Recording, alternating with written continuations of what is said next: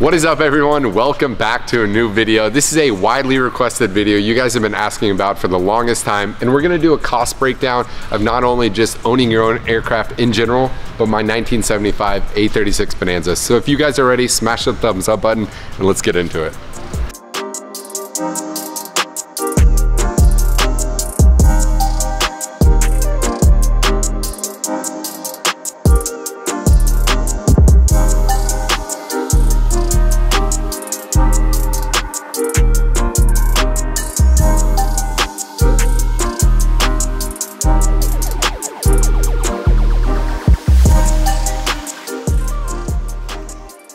So you guys seemed to really enjoy 2 videos ago of me showing you guys the new hangar that this baby is parked in. And because of that and the feedback, the views, the engagement, you guys really enjoyed it. I'm gonna start implementing a lot more general aviation content onto this channel. So if there's some individual topics you guys want me to talk about, whether that's general aviation, whether that's more videos like cost breakdown and cost analysis of general aviation, or even airline content, make sure you let me know down in the comments down below.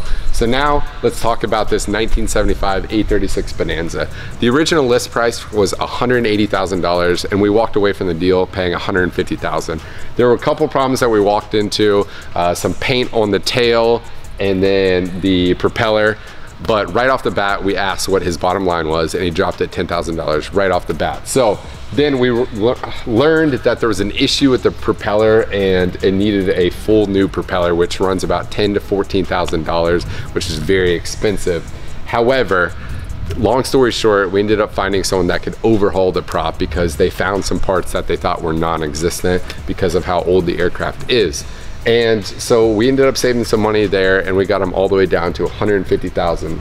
So some basic hours on the aircraft. It's got 9,200 now. We got it with 9,000. It was a brand new engine, which engine overhauls, as a lot of you know, can be very, very expensive. I believe the engine overhaul was 35,000 on this aircraft alone. So we had it with only 25 hours on the new engine, which was phenomenal. TBO on this is around 1,700.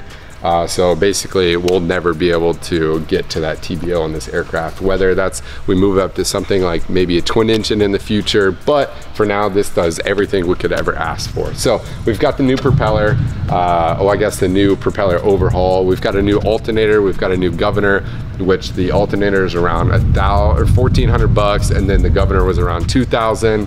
So all in all, the whole front end of the aircraft is essentially new when it comes to, I guess, being overhauled and then having like essentially a brand new engine. Whenever you overhaul an engine, they go in, they break down, they replace cylinders. It's just an absolute phenomenal job and it's just very comforting knowing you have a brand new engine up here.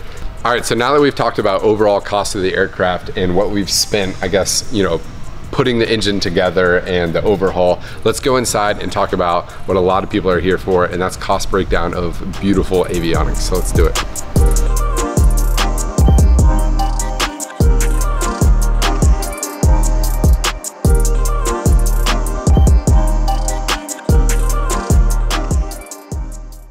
All right, now let's break down the panel. So I'm gonna start back whenever we first purchased the airplane and talk about the avionics that were in here before.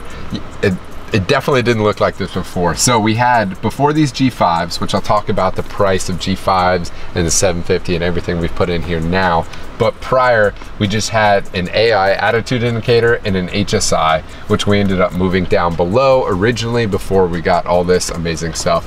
And then we had a non-ADS-B compliant transponder and we had a Garmin 530 before. So although it was a well-equipped aircraft in the sense of GPS, but we really, having this glass has really made a big difference. And anyone that's transitioned from traditional round dial to, you know, having some sort of glass in the airplane, it just makes your overall situational awareness better and your, of course, scan. So we've kind of done this step by step, you know, because it's expensive. Avionics are very expensive, as you'll learn in just a minute. But I'll start over here with the G5s because that's the first thing that we took. We flew this Bonanza around for about 4 or 5 months with just the old round dials and the 530. And then the first thing we did, which if you guys have been around for a while, you know that in the previous aircraft that we owned, the Piper Dakota, we also had dual G5s. So these G5s, this is essentially just a PFD, a really, really small PFD, where you've got your airspeed indicator, your attitude indicator, your vertical speed, and your altitude. And then down here is just an electronic HSI, which it talks to. It's the nice thing about having all Garmin avionics is everything syncs very well and it talks to each other very well. So communication is key when it comes to technology and aircraft. So if I pull up a localizer approach or I pull up an RNAV approach, the HSI will automatically switch over there, so it's very nice. And as you've seen in previous videos, you guys know what this looks like all lit up, but I don't want to sit here and eat up a bunch of battery because we don't have an external power for this aircraft. So we've got these two G5s. That was the first thing that we did. The first G5, we actually did these together. I want to say they were right around $5,000 each. And keep in mind, bear with me during this video, a lot of these are very estimated values. They're pretty close, but make sure you do your own research. A lot of this equipment you can also get pre-owned. Some will come certified from Garmin, some will be inspected from previous aircraft owners, and then mechanics will look into it. So definitely do your research when you're looking up avionics, but prices can fluctuate a few $1,000s here and there. But we spent around $5,000 each and around $1,000 to $1,500 for install for each. So you're looking around maybe $6,000 total for each of them. So $10,000 to $12,000 is what you'll look for in dual G5s. And like I said, we still have our backup airspeed indicator, altitude, vertical speed. We've got a turn coordinator and a backup HSI because redundancy is very nice, especially when it comes to IFR flying. So between these, I think this was a major upgrade, and it's something that is very low cost in the sense of aviation that really helps just, I guess, your overall sense of flying, your, like I said, situational awareness, and then just flying IFR in general. And yes, the 530 in here before was very efficient, but you know, me and my dad fly this together a lot, and he just likes having the bigger screen. It's easier to maneuver. Having a touchscreen is very nice. So the G5s were the first, and then the next step was getting a new transponder, a new GMA, which is an audio panel, which I'll talk about in a second, and then the 750. So the transponder, as many of you know, in general aviation, the FAA put out a notice saying that all aircraft have to be ADS-B I guess approved and be able to have ADS-B out at least by, I believe it was 2021. So this year was the first year that the FAA really, you know, initiated that. And then of course this is ADS-B in and out, which is very nice, so you can see traffic as well. And like I said, having Garmin equipment all together that it communicates well with each other, having traffic come up right here on the 750 is very nice. So this audio panel, it's very nice in the sense of we have, which I'll show you guys in a minute, in the back of the aircraft. We take passengers a lot, my mom, you know, whoever it might be, friends, family. And if it's just me and my dad talking up here when we're flying, or if it's me and another pilot and we're talking about storms, or we're just trying to listen just to ATC in general, we can isolate us alone, and then also I can isolate just myself, which is very nice. So if they're in the back chit-chatting about whatever and you just need to focus on here, then that's really nice. So you have crew isolation, then you have music, you can play music for everyone, and then you can isolate yourself so you don't hear the music. It's very nice. So having the GMA with Bluetooth, hooking up to your phone, hooking up to your iPad, so that way you can show even more stuff up on the 750 is very nice. And then, so we got the GMA and the transponder and the 750 all together. The 750 is expensive. This is a very, very nice piece of equipment, and this was kind of like a dream. I've always wanted a 750 in one of my aircraft, and it's just nice to finally have, because the touchscreen, it's very efficient, it's very fast. You can pull up approach plates, and that's something very nice. If, you know, if your iPad died, if your phone died, whatever it might be, you can pull up all your charts, lone route charts. Weather is great here. We got the 750 GMA transponder together. Transponder and the GMA were about $2,000 each, with about $1,000 install, and then the 750 runs about $14,000, $15,000, and that's another few $1,000s on top of that install. So we've got 6, 6, 2 and 2, so that's 14 plus another 14, 15 right there. So we're right around 30,000 plus. And then we've got, this was the latest and greatest thing, and this is so nice. So before we did have the old school autopilot that was in here. I'm going blank on the name of it, but it came with the aircraft, and obviously it's very old, so it wasn't nearly up to date like this new GFC 500. This thing is absolutely beautiful. It's more technologically advanced than the Embraer 145 that I fly right now, in the sense of it has vertical nav, which is very, very nice. I didn't think it was a big deal, but whenever I come back in VFR into Concorde, which sits under Charlotte's class Bravo, it's nice to set up VNAV waypoints in the sense of we can stay under the shelves coming in. Like if I'm coming from Charleston, the shelves start at like 7,000, then 5, then 4, and 3,600. So we set up VNAV points, and it'll keep a nice rate of descent under the class Bravo the entire time. And then some other things about the G500, it obviously talks to the Garmin 5 over here, the G5, and it gives us a flight director, which is so nice. So we've got a flight director over here, so whatever input you put up here, you obviously always verify over here on the G5. We've got vertical speed, we've got VNAV, we have indicated airspeed, and the latest and greatest thing that we also added with this was a yaw damper. So for anyone that doesn't know what a yaw damper is, it essentially just maintains oscillation in the tail. It just keeps it nice and sturdy. It doesn't seem like it's fishtailing all over the place. It's a very nice feature to have. So with a yaw damper comes more servos, and we actually ended up replacing all servos on the aircraft. So aileron, elevator, yaw damper, there's multiple servos when it comes to the autopilot. So with the autopilot, overall price on that was about another, I think, 10,000 for the autopilot and 4,000 to 5,000 for the servos install. So like I said, we were at 30 before, now we're closer to $45,000, $50,000 in avionics. The next dream, I'll wrap this up in here. I would love to have a G3X Touch. Me and my father would love to put one of those in there, but that can be very, very expensive, and will be closer to $100,000 in a panel, because at that point, you would obviously fully customize the panel in here. You just want it to look very sleek if you're gonna have like a fully glass panel. We'll use the G5s as backup, but G3X Touch, I'll talk about that later on in another video as we approach that potential date of install, but that'll also be a full customized panel.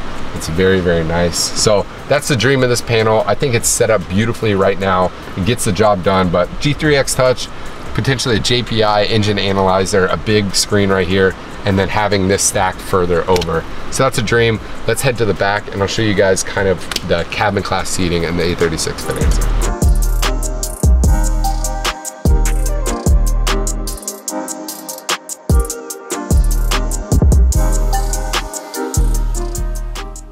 All right, so the nice thing about an A36 Bonanza is we call them barn doors back here, and cabin class seating. So we've got 4 seats back here. Actually, technically we have 2 right now, but this is the way we like to fly most of the time. And yes, Bella loves to fly. She's been up in the air about 3 or 4 times now. And we typically, when Bella flies, we'll put 2 rear seats right here, so they'll face backwards, and we throw her bed down right here. So there's tons of room back here. You've got a fold-out table, which we don't use because it's just super old, and I don't know.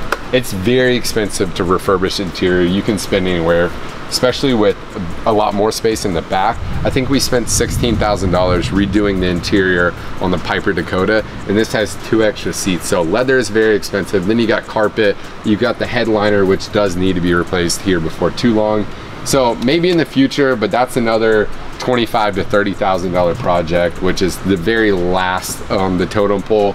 It's the last thing we really care about because the seats are in great shape right now. But something I love about the A36 versus the V-tail, which is what we initially looked at whenever upgrading from the Piper Dakota, was having these 4 seats back here and having all the room. My parents love to take this airplane down to Florida for the week, and they can just basically take all the seats out and fill their luggage, fill up groceries, whatever it might be, and of course then we've got Bella wherever she goes. So this is the back of the A36 Bonanza, tons of room. We've got a little bit of cargo. Now they do make an option to expand the cargo, which I think is like a $10,000 option. I could be off on that, but I know it's anywhere from $5,000 to $10,000 just to give you a little extra room back behind these seats. So yeah, it's a beautiful plane. It gets the job done. Basically, whatever you fit in here, it can, it can haul. I've taken 5 people, correction, yes, 5 people total in this aircraft in full fuel, and the performance is still remarkable. So that's basically it. That's the tour of the inside of our A36 Bonanza.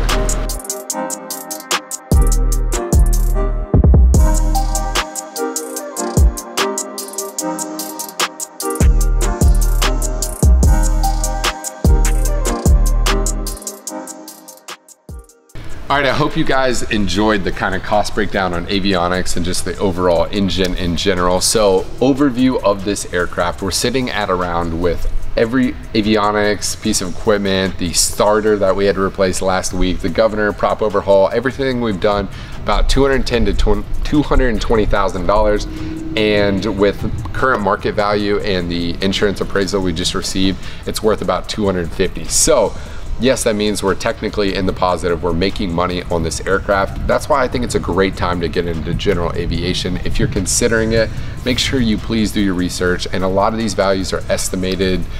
So like I said, if you've got any questions, throw them in the comments down below. I'll make sure to really pay attention to comments on this video because this is a big deal. You're talking about potentially taking out a mortgage to own an aircraft. So it's a really important thing and it's a big step in a lot of people's lives to get into general aviation. I highly suggest it. It's one of the best things ever. Just being able to pull your aircraft out and go to Florida for the weekend, not worrying about TSA, not worrying about flights, all that stuff. It's very nice. And like my father said, he's been out of general aviation for almost 30 years. And once we got the Piper Dakota, the aircraft before this, he said it's one of the best things he could have done is get back into it. It's just so freeing. It's an amazing thing to be a part of. It's an amazing community. Like I said before, the aviation community is very small. It's just awesome to be a part of. So some other costs with this aircraft. Let's start with insurance. A lot of people don't think about this. They see their monthly payment or what it'll cost to afford the aircraft, but then they don't think about other associated costs. So just basic costs. There's gonna be a few things I'm gonna leave out, but like I said, ask questions. I'll be sure to answer in the comments below. Insurance is $3,000 a year. That seems like a lot. It's twice of what we paid for the 1979 Piper Dakota. It's because it's bigger, it's faster, it's got a retractable gear. All these things increase costs, and that goes across the board. Hangar space, it's bigger, it's gonna cost more in a hangar because it takes up, they can potentially put less aircraft in. So you've got insurance, $3,000 a year. And then a lot of you know, you have to get an annual once a year. That's also $3,000. And that's going into the annual and nothing needed to be done. Then you have oil, stuff like oil. It's $150 an oil change. We change it every 25 hours. The hangar is $270 a month. It's $3,200 a year. So right there, right off the bat, you have your annual inspection, you've got your insurance, and you've got your hangar, all right about $3,000 a year. So that's $9 grand right there. Let's say your payments is, you know, from $800, you've got to break down that $9 grand into every single month, divide that out by 12, and those are just very simplistic, you know, things that a lot of people don't even think about.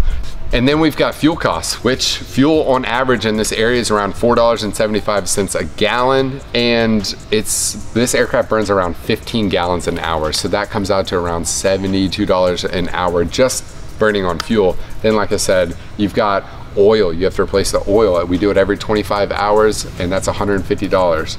And then you have unscheduled stuff that can happen to the aircraft out of nowhere. You could blow a tire and then you have to replace tires and that's $600.